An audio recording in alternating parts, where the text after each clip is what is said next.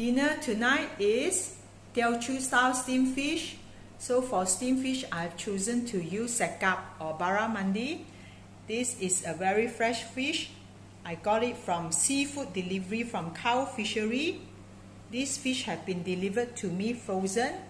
It's very convenient because the Cow Fishery, they have actually cleaned the fish for me. You see how fresh is it?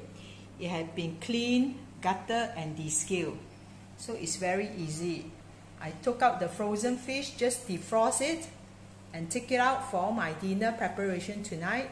For my Teochew-Style Steamed Fish, it's very important. These are the ingredients I need to have. Ginger, a little bit of garlic.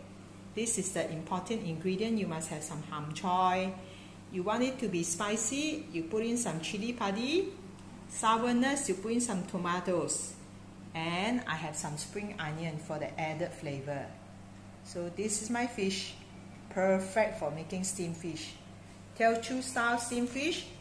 And then thank you very much Cow Fishery for your very fresh steamed fish. Dinner is going to be a steamed fish tonight.